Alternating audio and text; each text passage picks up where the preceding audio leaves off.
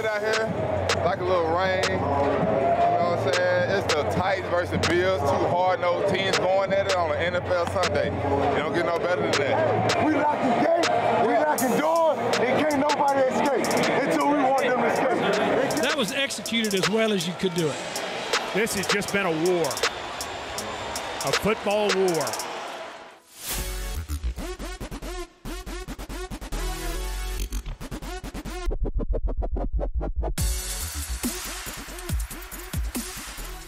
Glad to have you with us on this Tuesday evening for the Mike Vrabel Show with the head coach. I'm Mike Keith. We're glad you're joining us as we talk Titans football tonight. Titans fall to the Bills on Sunday by a final score of 14-7. And Coach, when you led us through the week, when we had our production meeting, when you did everything for this show and for other shows, you laid out exactly what kind of game this would be. It was that predictable, and unfortunately for the Titans, just not enough plays to pull you through in the ball game. Sure, not enough in the end. Didn't do a good enough job coaching or playing. You know, we did do some things well. You know, we punted the ball well, taken away. Roberts was a huge key on special teams. We did that through our coverage units and also obviously from our punting. When you talk about offense, we weren't able to fight through the fringe. We weren't able to stay on track, and then therefore not able to score enough points down there in the red zone. Defensively, I felt like we stopped the run up until that 4-minute period at the end of the game where we knew they had to run and they knew they were going to run. And that's where we gave up the bulk of our rushing yardage. And we talked about the red zone, that they didn't get down there much, but when they did, they were successful. And that really carried over to the other day.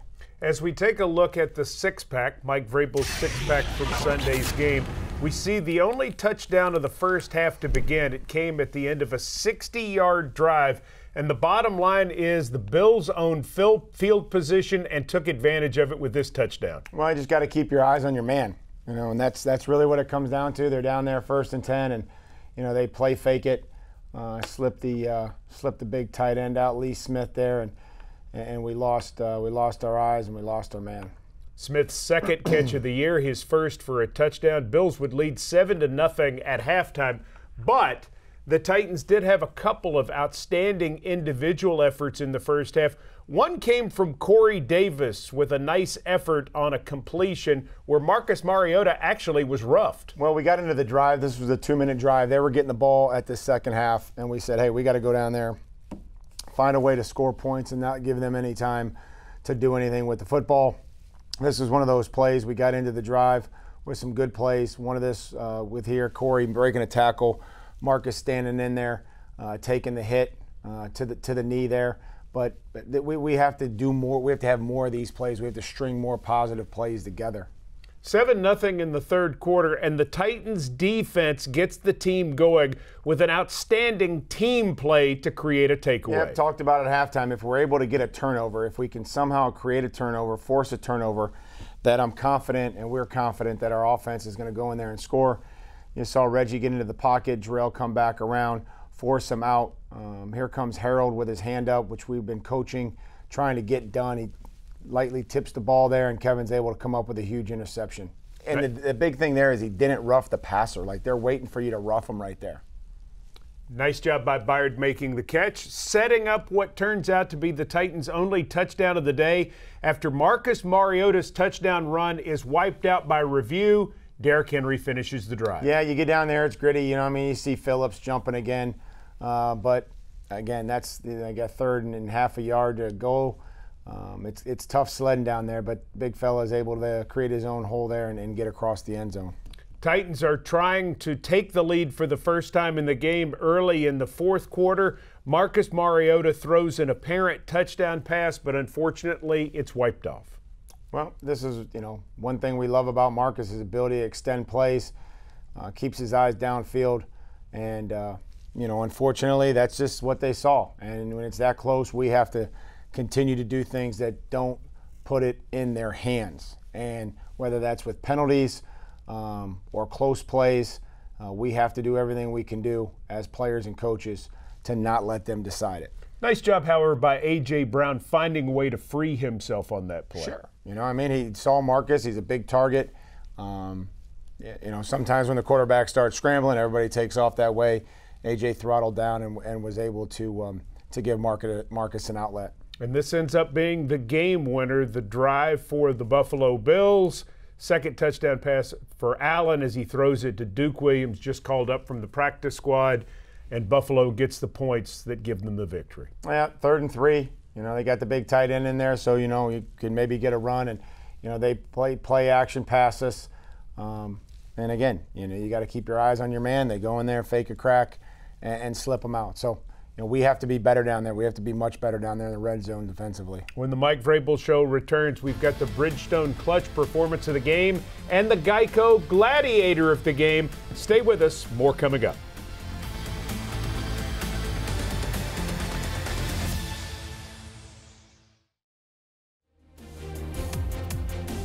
The Mike Vrabel Show continues. Time for the Bridgestone Clutch Performance of the game. 2nd and 10 late in the third quarter. Titans at their own 22. A beautiful screen pass, Mike Vrabel. It was well executed. You know, Jonnu sells it, makes a great catch, and you could see the big fella getting out there in the open field.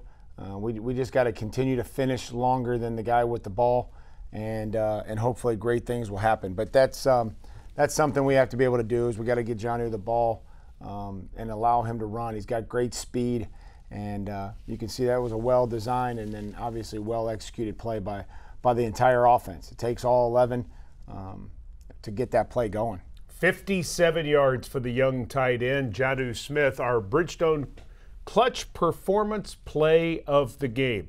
As we move to our Gladiator of the game, brought to you by Geico, we're going to visit with Rashaan Evans. Wow. Guy who had 10 tackles in the ball game, continues to make things happen. He does, and I think that this is a fitting description, because he plays like a gladiator. I mean, he plays hard, he throws his body around, and he continues to improve. And I'm excited every day that I get the opportunity to coach him, to work with him, because each week you see him doing something a little better, or fixing something that maybe came up the week before. And so really just excited about where he's headed. Let's hear from number 54, Rashaan Evans, linebacker from Alabama, in this week's Geico Gladiator of the game. Tuesday is the day off for Titans players. Rashaan Evans, it is not a total day off for a lot of NFL players. What is your Tuesday like? I would say mine would just be a regular, just getting up in the morning, cooking me some good breakfast, scrambling a couple eggs, getting some waffles going on the little thing, and you know, after that, sure, I'm really just probably getting some treatment here, and then right after that, man, really just relaxing, maybe catching a movie on Netflix, and you know, that's probably my day. So you do try to get away from football just a little bit, but not totally. You know, I always had a motto of too much of anything it can be bad for you, so I try to, you know, balance those things out. So when I do come back into these doors, you know, I'm fresh and I'm ready to go. 10 tackles in the game against Buffalo, disappointing loss. How hard is it to get over it? You know, a loss is something that hurts, but at the same time, you really want something like that not to linger on during the week. You know, you kind of have to have short-term memory and be able to, you know, kind of put that to a side and really look at the things that you've been doing good at and continue to do those things, and the things that you've been bad at, you know, try to diminish those things so that when you go into this next week, you know, you're playing a lot better. Where has Rashaan Evans improved the most in year two? Just every bit of my game, whether it's, you know, me being a better leader, me being able to read run plays, be able to, you know, recognize formations in the offense. I feel like just the fact that I'm more comfortable. You know, having that 1 year up under my belt, I just have a whole, just understanding how to, you know, really get my whole routine down on how to approach a game. The opponent this week, the Denver Broncos, love to run the football. They love to run it with Phillip Lindsay and with Royce Freeman, and they're coming downhill. Is this a game for a linebacker that you embrace the challenge? Oh, no doubt. I mean, I want as many run plays as I can get. That's probably my favorite part of the game, and you know, the opportunity that we're facing now as a defense, another challenge, another good offense that can, spread it out and make plays, and for us to go out and really have our backs against the wall type mentality, going away, going into a different climate as well. It's another challenge that we're looking forward to. Rashaan Evans, great stuff. Thanks for the time. Normally, Amy Wells does our gladiator of the game interviews, but this week, Amy gives us something different, an incredible inside look at how the Tennessee Titans travel as a team. It's next, and you don't want to miss it when the Mike Vrabel Show returns. Welcome back to the Mike Vrabel Show. Brent Akers has been with the Tennessee Titans for over 20 years and has now risen to the post of Director of Team Operations. One of the areas that Brent is in charge of, team travel. It takes a special talent to coordinate team travel, but Brent would tell you that team travel is less about him and more about his team of people. Amy Wells traveled with the Titans operations team on a recent road trip to give you an inside look at how these guys move the Titans for road games. And Amy learned that it all starts in Brent Akers' office. Titans. Okay. Hi, Titans. Hi, Susan. Hello. Any good team knows the importance of a good plan. For the Tennessee Titans, the game plan is the key to success both on the field and off. The vision of what Coach wants done is really the most important thing. That means tending to every need, both big and small. We'll have a call with the bus company. We got buses here, we got buses in Nashville. They'll have to reposition everything because 1, 2, 3 stairs, they go on L2 and L4. Who's letting who in gates, what kind of food's on the plane, who's servicing it, where that aircraft is coming from, where that aircraft is right now, room numbers and how many people and what we need in each space. Food kind of has to be on call, ready to go. Overnight oats, vegan pancakes. So it's every piece that's going to touch the team. We're working through the whole plan for the season. It's not just one game. It never stops. Madness never stops. For Chris Matusek and Max Curtis, the key is having a great team. Led by Brent Akers and anchored by Luke Morrow, this team of 4 operates like a well-oiled machine. If we didn't have good relationships, I think it would be extremely difficult. It has to be a department that works together. It's just making sure we communicate with each other. So whether that's tagging everyone on an email, you get random texts, and just make sure you're sharing all that, because there's always changes going on. Chris goes to the airport early, meets the bus company, and gets all that staged, while I'm here at the hotel to make sure that when the team gets here, they get off the bus, walk in, and they have their room key there. And sometimes it changes an hour before the team shows up. And so just kind of staying on top of that as much as possible. We're finalizing some of those details.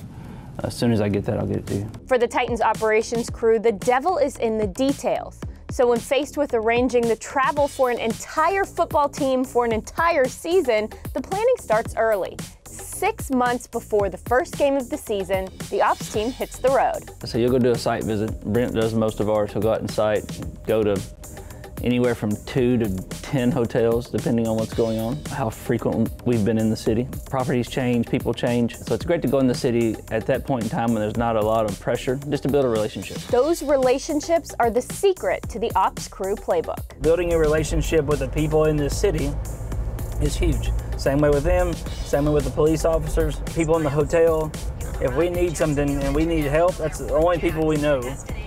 And they're who got to make it work for us. The way our department works, it's everything to us. I need to know I can walk into that meal room, and if something goes on or if coach needs something, I can call Mike, hey brother, I need this, and here it comes. Or the bus company, we got to make an extra stop, or we got to go somewhere else. It's just those relationships, and that's the only way you can do this job. The ultimate goal for this crew is simple. Limit distractions, respect the routine, don't mess with the superstitions. And our job, right, is to make sure that the things that the players, coaches, personnel, staff, ownership don't have to worry about, so they're able to do their job, are the things that we try to minimize the mistakes. And that starts on the airplane. So I mean, there's pre-departure meals at the airplane, there's food on board the airplane for the team. You know, we're very superstitious kinda in what we do, just to making sure we have the exact same thing at every single meal, every single time, in every single city. Accommodating the needs of approximately 155 Titans players, coaches, and support staff is a tall order. But this team of 4 is up for the challenge. You learn how to fix problems along the way. Chris has done it for 15, 20 years. Brent's done it for almost 25 now. I think it's just the willingness to do whatever it takes, like wake up at 4 o'clock in the morning to meet a truck with equipment coming from Nashville to make sure that it gets to the right place, whatever it takes to help the team to end up winning a football game. You get obsessed with it. It's just who you are, what you do. You know, it's just something that you get entwined with being with the team. You go back and tell your kid self that you work for the Tennessee Titans, and he's fired up. The Titans operations team. Those guys are fantastic. I mean, you don't even notice them because nothing goes wrong. You know, I mean, it's just like they're all locked in. Brent, Chris, Maxie, Luke, anything that any player or coach or anyone on the trip or anybody here in our day-to-day, just work environment needs something, these guys are there. It's never let me see. It's always we'll make it work. And I appreciate them. I know the organization appreciates them. The team appreciates them. Good guys. Proud of them. And great guys. Yeah, proud to have them as part of our team. Now time for our Delta Dental of Tennessee team to join in with the Guess the Titan feature. Mike Vrabel gets a look at this. It's like 2 hours old. That baby's like 2 hours old. Yes. I know who that is. He thinks he knows who it is. I know who that is. All right. Well, don't say yet. Don't say. I won't. We need to go to break, and then we're back to see if Coach really knows. He's 1 for 3 on the season. Or are you 2 for 3? 2 for 3.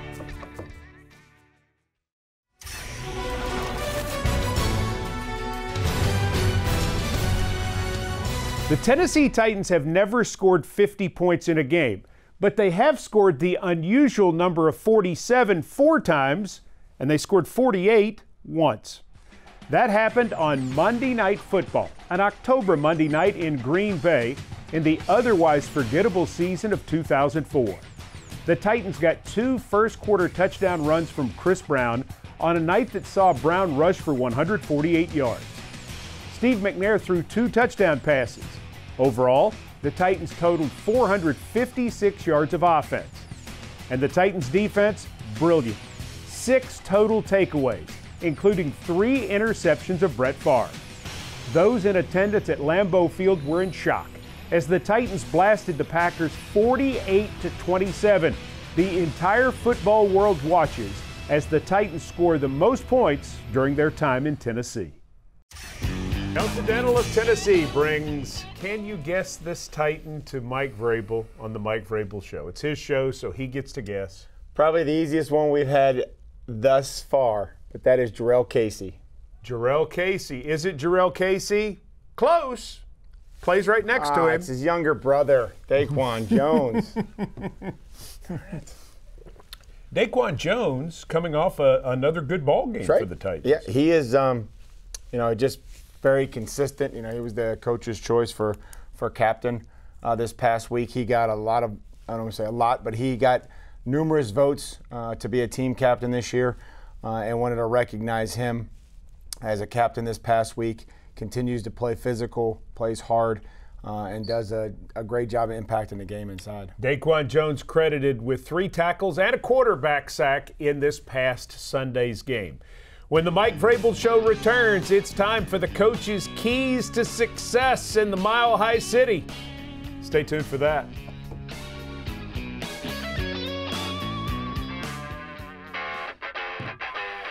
Broncos the opponent. We're headed to Denver to play them. Time for Mike Vrabel's keys to success. These guys like to run the football, so what do you got to do? You got to stop the run. Yeah, you got to stop the run. You really do. They got 2-headed monster, Lindsey, Freeman.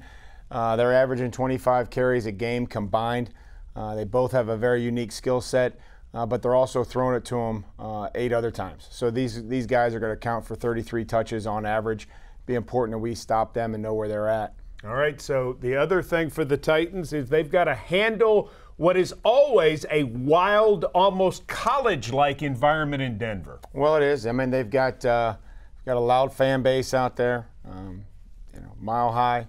You got the air, all that good stuff. But they're loud. You know, we're gonna have to go out there, and what you do is if you're able to sustain plays and pick up third downs, that gets a little quieter. So, we've done at times a good job on the road, and so that'll have to continue this week. I want you to explain the third point. You say stay on track. What do you mean? We have to continue to sustain positive plays. We can't have a play for 7 yards and then an incompletion, or a play for 7 yards and a sack or a tackle for loss. You know, we have to continue to gain efficient yardage, continuously. And when we did that in the game, we moved the football down in the red zone. And when we didn't, obviously we ended up punting. You know, it's too hard to pick up 3rd and 9s and 10s. And so if we can stay on track, be efficient in consecutive plays, we have a much better chance to move the football. We're on the air at 2:30 from Empower Field at Mile High. We hope you'll join us on Titans Radio. For Mike Vrabel, Mike Keith says, good night, everybody.